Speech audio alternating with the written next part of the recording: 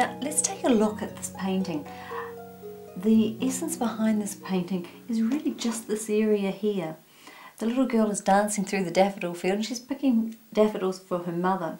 But where the eye generally goes, I find, is in this area where you see light transmitting through the fabric. Now let's compare that to painting, say, the petals of a rose or the petals of a rhododendron. Exactly the same. If a rhododendron or a rose is backlit, I'd use exactly the same colours, the same sort of technique as I've used here. You see some areas I've used a cool yellow and some I've used a warm yellow, and then we've used quite cool highlights, and it really does give a semi-transparent look to the folds of the fabric.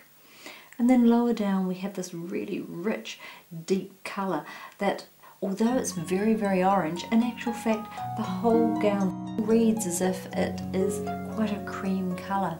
So just the use of those colours, warm against cool and light against dark, it's amazing how just those same techniques, those same brush strokes that you've seen me use for the flowers can be used for folds in fabric.